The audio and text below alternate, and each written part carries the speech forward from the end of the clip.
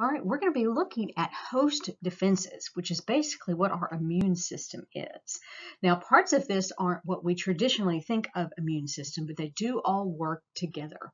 Host defenses then are a multi-level network of what we call innate non-specific protections. These are going to be also adaptive protections, which are going to be specific, and these are commonly referred to as the first, second, and third line of defense. So these all function and cooperate together, these three different levels, and protect us against infection. We categorize the host defenses into either the innate, which is the non-specific, all right, defenses, and then the acquired or more specific defenses. And then we break those down into sublevels from there into the three lines of defenses. So this is a flow chart, and we're going to look at this several times. I highly recommend that you go ahead and memorize this because this is a good little overview of all of the defenses, okay? And you can kind of see them as a snapshot together. And so we're going to start with the innate immune system, or the innate defense system, which is the non-specific system. Innate means something that you are born with. So these are things that we are born with, all right? These are going to be things like physical barriers, microbiota. This is not what you normally think of as our immune system, okay? And so we're going to start, like I said, we're going to be in the innate system. We're going to look at the first line of defense and the second line of defense, okay? And then we're going to look at the acquired system, and that's where the third is. And you can see that we also have some cells here that overlap in between. And these do all work in conjunction together. So the first line of defense, then we also can categorize that and break that down into physical type barriers, mechanical type barriers, and chemical type barriers. So the innate defenses are something that we are born with, and they are non-specific. So that means they're kind of like a broad spectrum type of thing. They will try to fight off any foreign invader, so to speak, that wants to try to gain entry. Okay, so that is our first line of defense there, is to stop something from getting into where it shouldn't be. All right. And so we have physical and chemical barriers that actually block entry of microbes, other foreign agents, whether they are living or not. And so some of these here are shown in this figure to the right. We've got sebaceous glands that put off earwax, and that is going to physically block. And now some of these things fall in two categories. So for instance, the earwax, sweat, tears, these also have chemicals in them as well. So they kind of fall into two, all right? Mucous membranes or mucus, saliva, cilia, pH, having a very low or a very high pH, sweat, stomach acid, intestinal enzymes. I like to talk about what we call flow of fluids. That's going to be tears, saliva, sweat, defecation, vomiting, anything where you have a fluid sort of, flushing things out, so it's going to be flushing things out, and having intact skin with no cuts or openings in them. Urination is another flow of fluid type thing. So the skin is the largest organ in the body, and this is our primary mode of defense, okay? It has an outer layer called the stratum corneum, which is a very tough outer layer that is going to be basically pushed together, if you remember from anatomy, as it gets further and further from the layer below, it is moving away from nutrients, and so it dies, and it gets what we call keratinized. It has keratin, which is a protein, and it gets squished together, and basically it makes a very thick, tough layer that is basically waterproof, okay? So very few pathogens can penetrate this unless it is broken, okay? And then it does constantly slough off, and so we are regenerating our skin cells down here, and so this is constantly being pushed off and sloughs off, and we lose that very, very top layer of skin, which is also removing microbes, okay? So you're mechanically removing them. The hair shaft here is also shed off. That's what desquamated means. The hair shaft actually even comes off as well, which we remove. And then the flushing effect of sweat that would go under our flow of fluids. And also sweat, like I said, has one, it's got a lot of salt in it. And remember, salt is a desiccation agent. It's going to pull water out of organisms. Water follows salt. It's going to pull water out of organisms.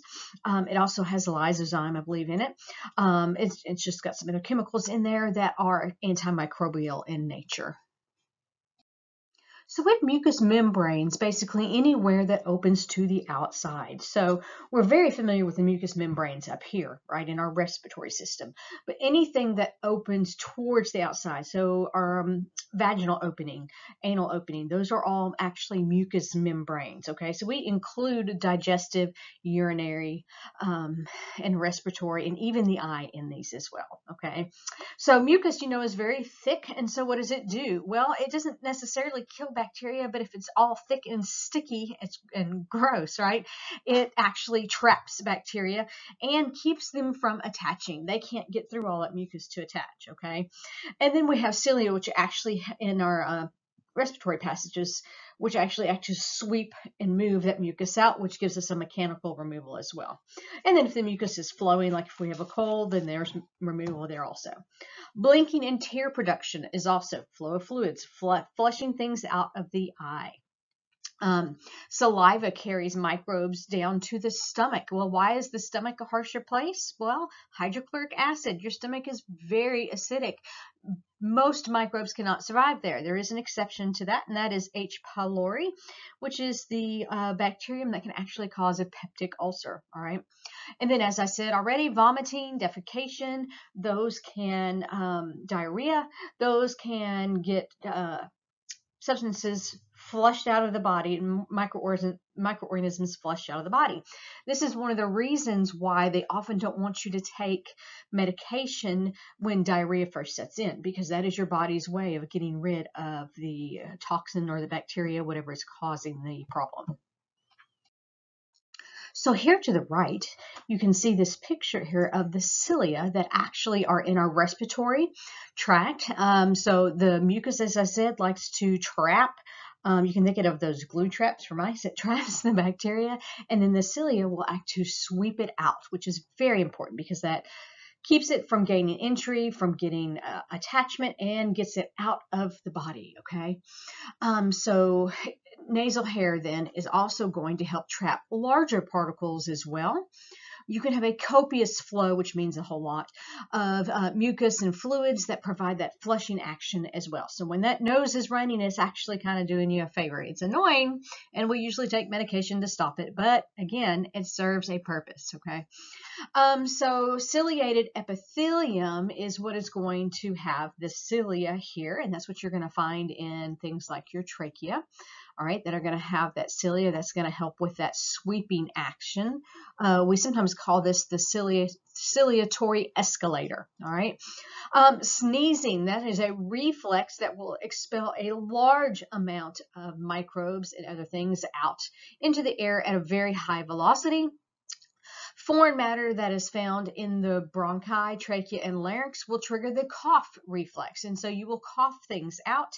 Cilia also will help bring it up to where that cough reflex can get it out as well. The respiratory tract is also guarded from infection by lots of very highly effective adaptations. Like we said, nasal hair traps larger particles, that copious flow of mucus and fluids, all right, especially during allergy and cold season to flush it out. The respiratory tree containing that ciliated epithelium and the ciliatory escalator, moving particles out. Those are all adaptations would help us to get rid of this foreign material, okay? We also have very sensitive bronchi that are going to help bring those items up. The genitourinary tract is going to include the genital area and our urinary areas, all right? And so we have that constant trickle of urine going through the ureters. That's a flow of fluids there that can flush out bacteria. Emptying your bladder can flush the urethra. Vaginal secretions have chemicals in them, so they can act as a chemical line of defense.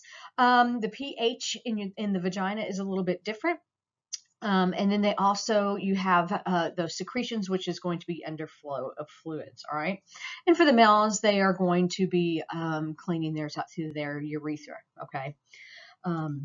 So these are all very important defense mechanisms that we just don't think about. Also, urine itself is slightly, is a chemical defense.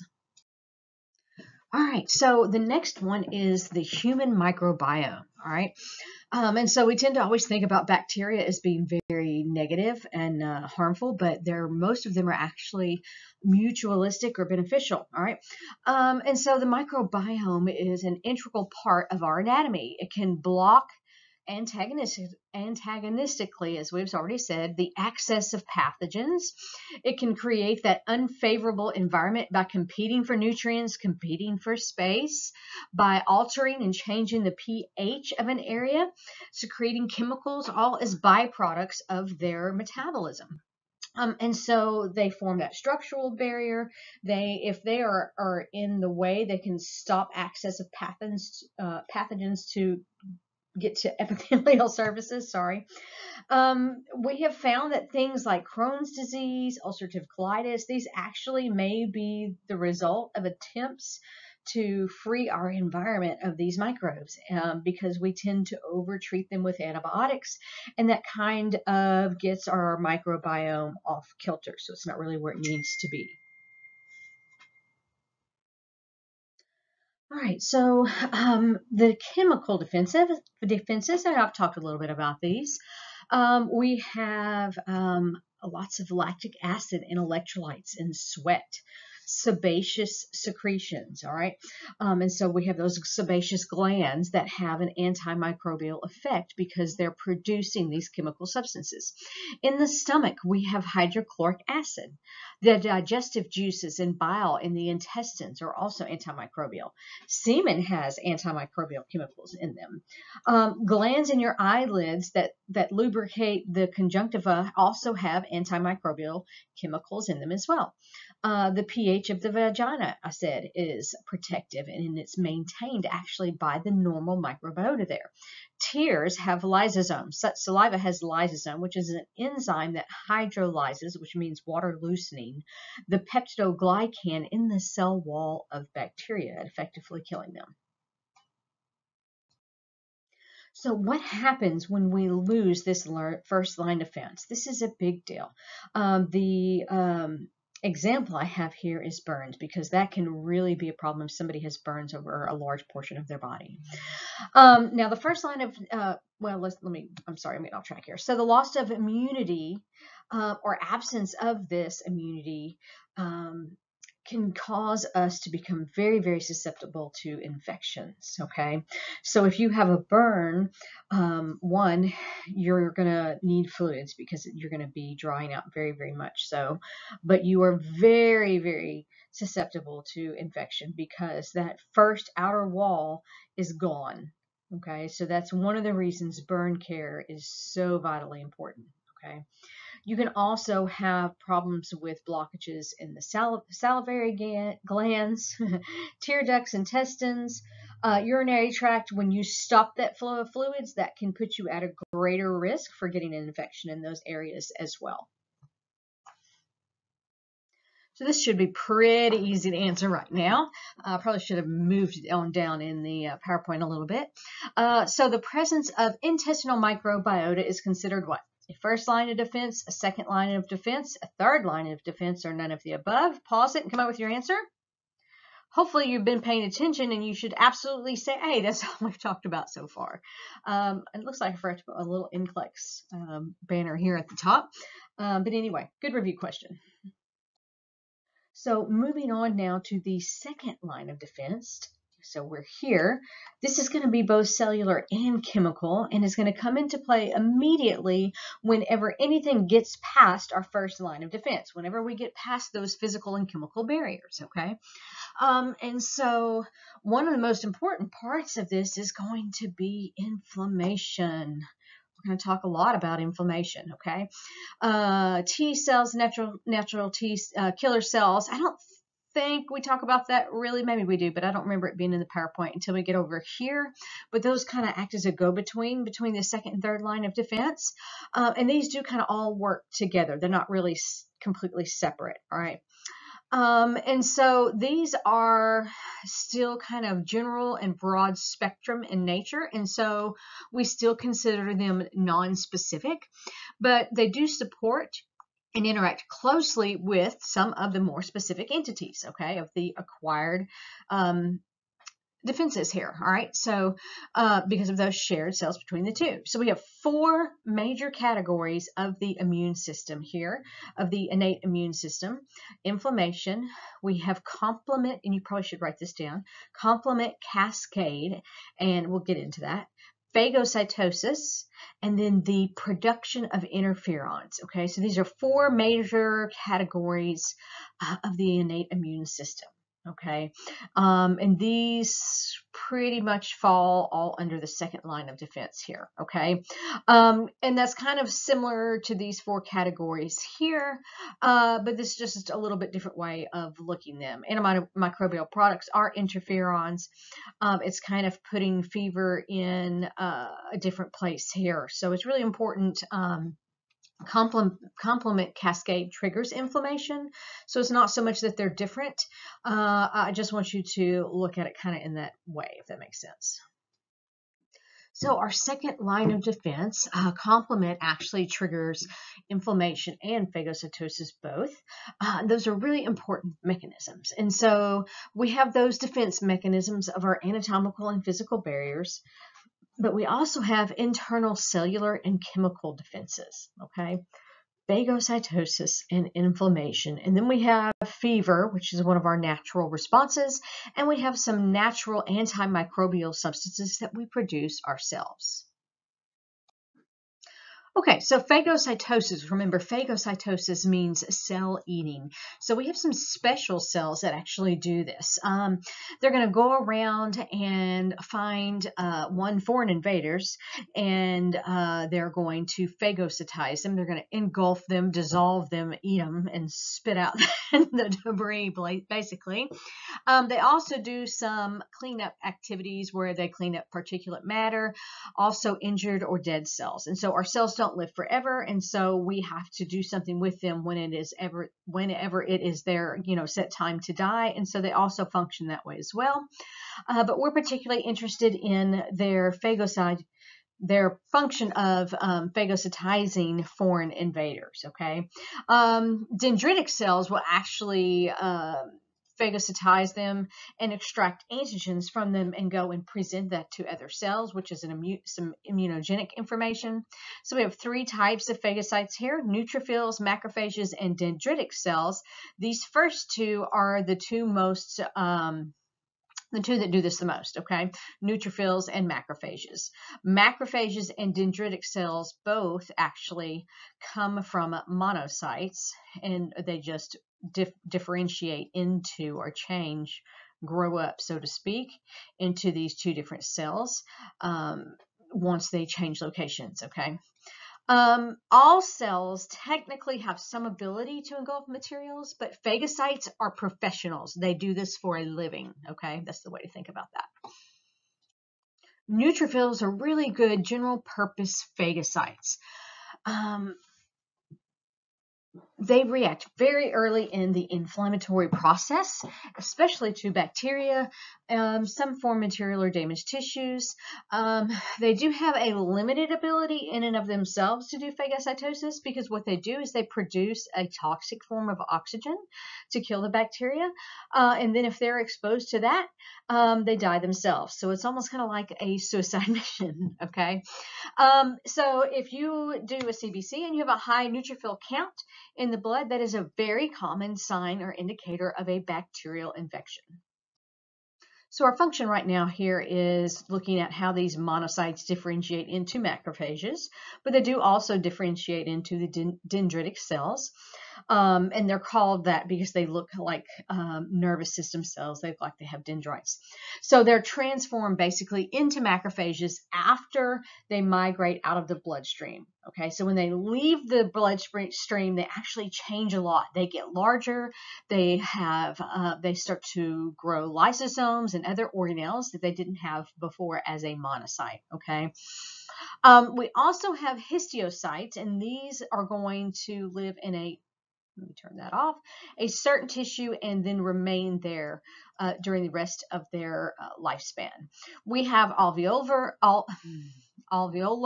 macrophages, which live in the lung, Nephker cells that will reside in the liver, dendritic cells are often found in the skin. Macrophages are also found heavily in spleen, lymph nodes, bone marrow, kidney, bone, brain. Okay, some macrophages also kind of float around. About 3 to 7% of your circulating white blood cells, okay, 3 to 7 are going to be your macrophages, okay. And remember, these are very important phagocytes. They might migrate into the body tissues to become macrophages. So this is just kind of showing you how here we've got our alveolar macrophage, okay? We've got our liver cells with the Kupffer cells, and then we have some dendritic cells here in the epithelium, okay, in the epidermis. So when those differentiated macrophages and dendritic cells arrive in tissues, they're going to be near a portal of entry or a filtration organ. And so they're often going to take residence up in there permanently, basically waiting to attack foreign invaders. So it's kind of like that's their post. If they're in the military, you know, sometimes they will send somebody, this is your post, you're going to sit here and watch and protect. That's their job. Right, so phagocyte cell eating. Phagocytosis is the process of engulfment, okay, to attack and dismantle foreign cells. And this can be an isolated event or part of that orchestrated events of inflammation. So the events of phagocytosis, okay, and you can kind of see this going on in this picture here. We've got what we call chemotaxis, all right? Chemo means chemical and taxis means movement. This is going to occur with the phagocyte. So when you have an injury, chemicals are released. We have chemokines, chemical transmitters that are going to be released that will attract the phagocyte to the area. So the phagocyte itself, our defense cell, is going to be attracted there, and they're going to participate in chemotaxis. Chemical taxis, think taxi, it's movement. So chemical orchestrated movement, okay?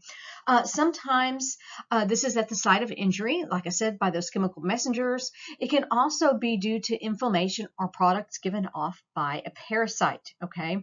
So sometimes we don't even have to send out the chemical messengers, just the chemicals produced by invaders will attract the phagocyte there as well, okay? So next we're going to have adhesion by the bacteria. So the bacteria, we know, has to find a way to stick to our system somehow, our cell, okay? And so adhesion is going to occur by the bacteria. Then once it is adhered, okay, sorry, I'm saying that like the bacteria is adhering on its own, and really this is going to be more adhering to the bacteria so that we can engulf it, all right? Sorry, I got off track there. So we're going to adhere, or we're going to go and stick to the bacteria so that we can engulf it and digest it, okay? So the phagocyte's going to be attracted to the site. It's going to find the bacteria and attach to the bacteria, okay? And so then it has, these guys are going to have pseudopods. The phagocytes are going to have pseudopods and enclose the cells or particles in a phagosome, all right? And so here you can see that engulfing, and it's just going to kind of engulf around it and ingest them in. This is going to be a form of endocytosis, okay? So they're going to ingest them into a vacuole, which is going to then secrete more cytokines, okay, chemical messengers, which is going to ramp up the response, all right, bring more of these to the area. And we're going to form what we call the phagolysosome, okay? And so this here they call the phagosome, and then we're going to have the lysosome lysosome and the phagocyte form together this little thing here called the phagolysosome. All right. Lysosomes are going to migrate to the phagosome and fuse with it, forming the phagolysosome. So we're going to have granules for destruction that have antimicrobial chemicals in them. They're going to be released. That's going to break down the material and help it to be ingested or killed, destroy it. And then basically you're going to excrete small portions of undigestible particles via exocytosis. So basically they're going to swallow, chew them up, digest them, dissolve them, and spit them out. Okay, that's the simplified form. All right, so inflammation, and I give this to you now, and then I give it to you again kind of where the textbook has it. But I think it's important to understand inflammation. I'm not going to go into all the details I have listed here on the right because we do cover it, but I wanted to make sure that it was covered, and it didn't appear to be covered until I get to it, I think, in the next chapter. Okay, so inflammation is easily identifiable by a classic series of signs and symptoms. Some give the 4 classic ones, and that's rubor, color, tumor, dolor, redness, heat, swelling, and pain. Some also include loss of function. This textbook includes loss of function, which is important, okay? Many chronic diseases like cardiovascular disease, these are caused by chronic inflammation. Factors that cause inflammation include trauma, tissue injury, physical or chemical agents, specific immune reactions. This can be localized. I hit my knee on a barrel and it swelled up greatly. Or systemic. You can have systemic inflammation, which is much more of a problem. Some researchers believe that aging is actually a consequence of increasing inflammation in multiple body systems, okay, which is probably partially correct. Primary functions here are going to be, in other words, why do we have inflammation? To mobilize and attract components to the site of injury, our immune components to the site of injury. We got to call the army in, okay? To set in motion the mechanisms needed to repair tissue damage and localize things and clear the way for harmful substance to be flushed out, okay? Block entry of microbes from getting further, and of course to destroy microbes themselves. So the goal is defensive, yet it can actually cause tissue injury and destruction and disease, especially when it is out of balance, okay? In other words, when it is an over response. All right, so let's look at some more details here for inflammation. The processes that lead to inflammation are dynamic and a predictable series of events that last from a few minutes to a few hours, okay? So once the initial injury has occurred, a chain reaction takes place at the site of damaged tissues, summoning beneficial cells and fluids to the injured area, okay? So the first step here is going to be the immediate reaction following the injury. After an injury occurs, arterioles, capillaries, and venules near the damaged area are changed by the nervous system using chemical mediators, okay? Things like cytokines. These are going to be released, like we said, in the injured area. Some are vasoactive, which means that they can affect skin cells and smooth muscle cells, which can in turn, and this is where the vaso comes into play, blood vessels, cause dilation and constriction on blood vessels. Others are what we call chemotactic, in other words, chemokines, which are going to affect white blood cells, okay? Vascular reactions, and so this is when that vasoactive component comes into play and is started. So vasoactive reactions, these are going to be very quick. Blood vessels are going to dilate, constrict, and dilate again, and that acts to flush irritants like bacteria away, bring blood products like our white blood cells, platelets, fibrin to the site. Vasodilation is going to also bring fluid into the area. And of course, those immune components are already mentioned. And this is what is going to give you the redness and warmth. You've increased that highway, so you have more blood, so you're going to have more redness and you're going to have more warmth because your blood is going to carry some warmth with it. All right. So this also causes the vessels to be what we call more permeable. All right. And you can see this down here in this picture. All right. Well, I think you can. Maybe that's in the next picture.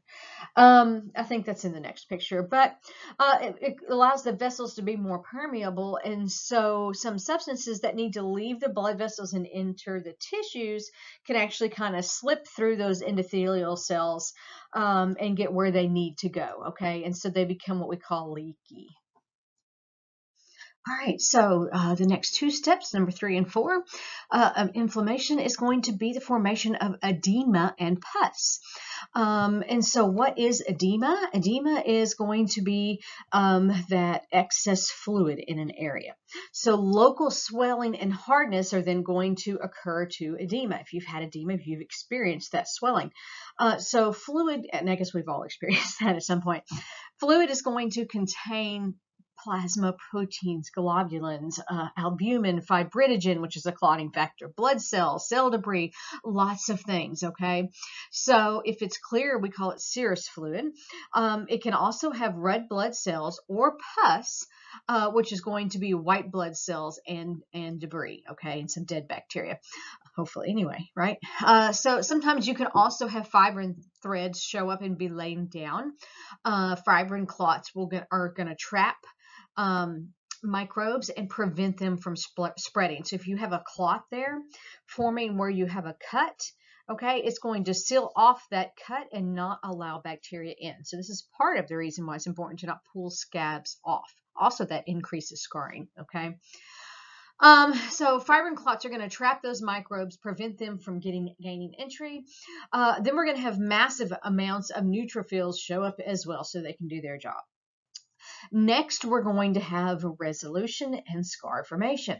Repair occurs last. This is going to leave either normal tissue if it is healed completely, depending on how deep the cut is, or scar tissue, depending on, like I said, the level of the damage. All right. Macrophages leave blood vessels via a process we call diapedesis. All right. Ped refers to feet. Okay. And this is basically movement. It's almost like walking through cells. It's really kind of neat. Stem cells are going to be in the area, are going to divide, and then they will repopulate the damaged area with new cells. All right. All right, so here's an example of this diapedesis. You can see here these are, there we go. These are our squamous epithelial cells, right? They're single, so they're simple squamous epithelium. And so you can see here there's this gap. This is where we get the permeability and the leakiness of the vessels, okay? And so then these white blood cells can migrate out via diapedesis. They're kind of squeezing through the gap there. And so they're actively mobile and ready to change shape. The endothelial cell lining contains adhesive receptors that actually capture white blood cells and transport them into the extracellular spaces. Chemotaxis is migration, as we already said, of cells in response to a chemical stimulus. And so basically cells will swarm from many compartments to the site of infection and remain there to perform general and specific immune functions. Okay, so what is the function, I guess I should say, of edema and those leaky vessels? Well, you can already kind of see, we've talked about those. The fact that we need to get material to the area, and we need to open up the door, so to speak, to allow them in. The secretion of excess fluids and neutrophils is definitely beneficial. Edema is the leakage of excess fluids into the tissues, which is also going to help dilute toxins, which is one thing I haven't talked about yet. The neutrophils that are surrounding the site, of course, are going to phagocytize and destroy bacteria and then clean up dead tissue and debris as well. So they're going to kind of go in and be general cleanups. guys, all right? So they can accumulate and create pus, which also contains bacteria and liquefied cell debris. Some bacteria really, really strongly attract neutrophils and form pus, and this is what we call being a pyogenic bacteria, okay? And so you can see there are some forms here of that: streptococci, staphylococci, meningococci. These guys really stimulate our system to send lots of bacteria, and so one of the symptoms you will have is a whole lot of pus. So next we're going to talk about fever. Why do we have fever, and what is a fever? Why is fever beneficial? Well, it reduces the ability of an organism to multiply. If they are temperature sensitive, it will increase phagocytosis, increase metabolism, and stimulate hematopoiesis. And so that temperature, if they're sensitive to high temperatures, of course, it's going to denature their proteins and possibly kill them. All right. And so what is the difference between fever and hyperthermia? I may be getting a little ahead here. But it's really important to understand there is a difference. Have you ever thought about why do we have fever with chills? Why do you get chills and shiver when you're already running a fever? Well, because a fever actually resets the normal set point for your temperature. Okay, your normal thermostat, the hypothalamic thermostat, it sets it to a higher setting because your body wants to keep that temperature elevated to fight off these bacteria. All right. And so when you're getting chills as you have a fever, it's because your body is trying to keep that temperature up or shift it up where it needs to go, and it wants to stay there. If you've had young children, they tend to get a lot of these childhood viruses, and they tend to have a lot of fever. All right.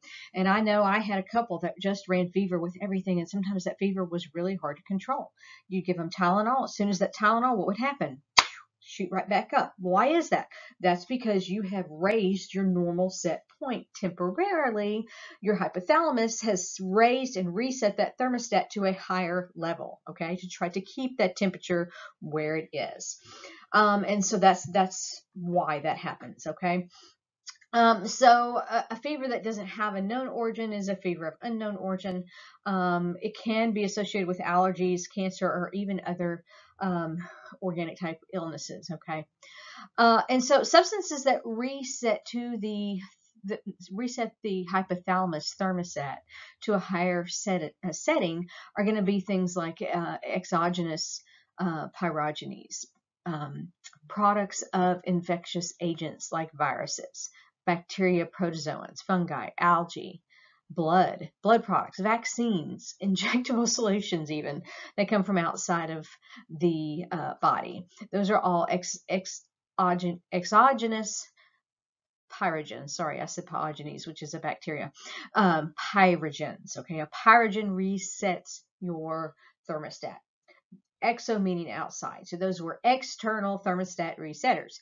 We also have endogenous pyrogenes. So internal thermostat resetters. These are going to be things like monocytes, neutrophils, macrophages, particularly IL-1, interleukin-1, and tumor necrosis factors. Those two are really high on the list that can do this, all right? And so body temperature normal is about 98.6, and you know there's a bit of variance for people. I tend to run really low. I tend to run more around 96 or 97. All right, and so having a fever, a low-grade fever is 37.7 to 38.8, which means 100 to 101. So you've got to have at least 100 for it to be considered a temperature. A 99, I'm sorry, a fever. A 99 is not a fever, okay? Now, a high-grade fever, that's going to be something that is very high, 104 to 106 Celsius. I'm sorry, Fahrenheit. You get above that, and it becomes very, very dangerous. All right, so what are the benefits of fever? We've mentioned some of these. It makes it difficult for microorganisms to follow through with their metabolism, okay? So it inhibits the multiplication of particular substances like poliovirus, colds, herpes zoster, and systemic and subcutaneous types of fungal pathogens. It can also reduce the availability of iron. I don't believe that's something we've talked about yet. Iron binding proteins are another defense mechanism, and running fever causes us to bind to free iron in our blood. So why do bacteria care whether or not there's free iron in our blood? Well, some bacteria actually use iron as part of their nutrition source. They need it for their metabolism.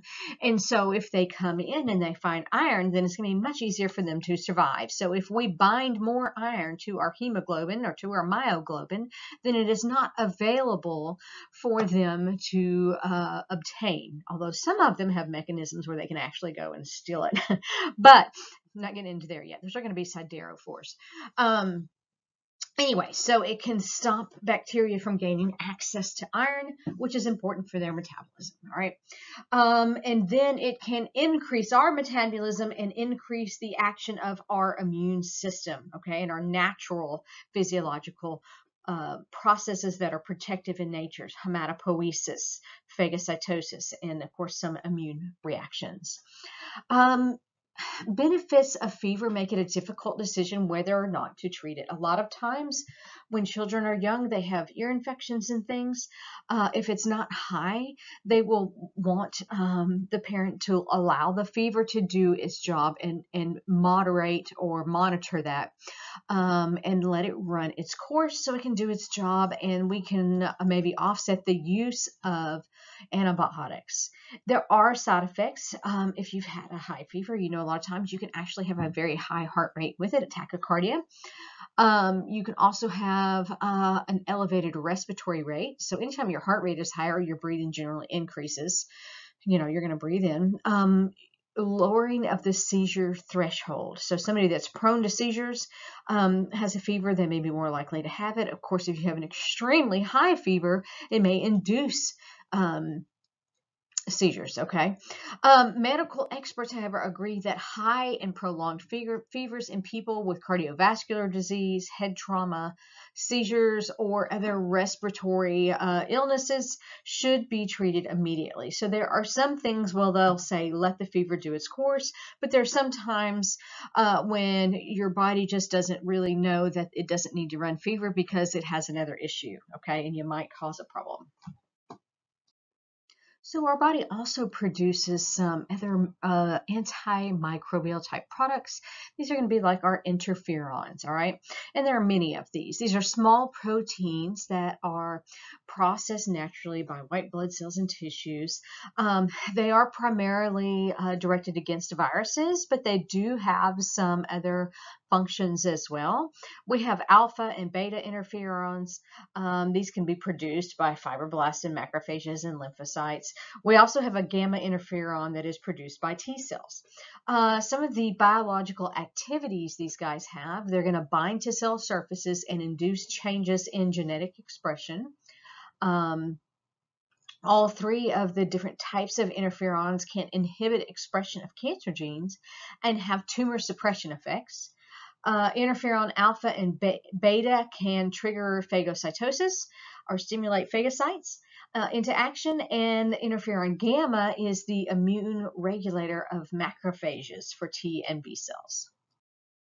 All right, so complement cascade. Complement is a series of proteins that trigger all these little changes in other proteins, and then they cause things like inflammation and phagocytosis to occur, okay?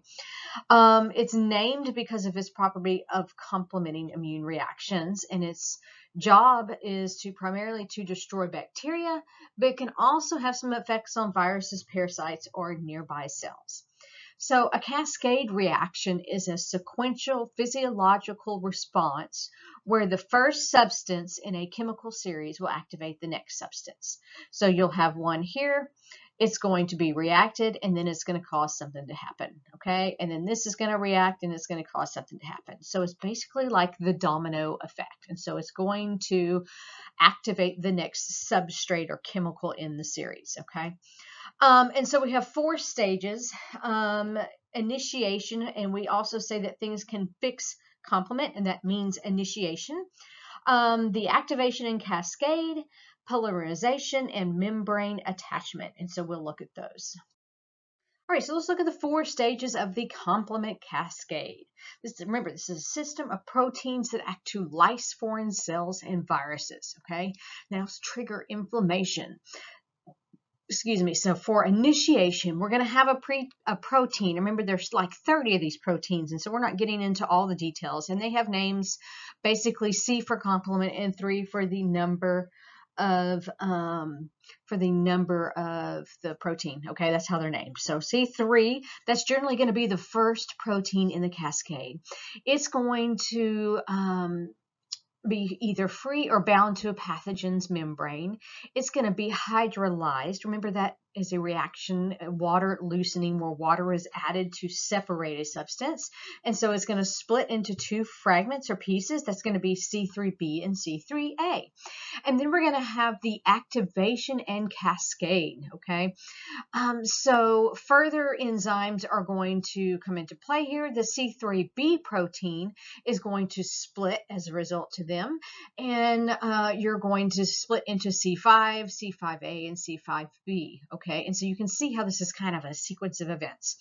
Then we're going to have what we call polymerization, where C5b is now loose and free, and so it's going to form a complex or join up with C6, C7, and C8 and form what we call the membrane attack complex, okay? And so this membrane attack complex is going to be positioned on and form pores in the offending cell's membrane, which can cause it to do what? If you poke a hole in a balloon filled with water, what's going to happen? All the water is going to run out. So it loses structural integrity. And so that's going to lead to the inappropriate flow of water and ions out of the cell, and the cell will lyse or rupture. So there are actually 3 pathways for complement.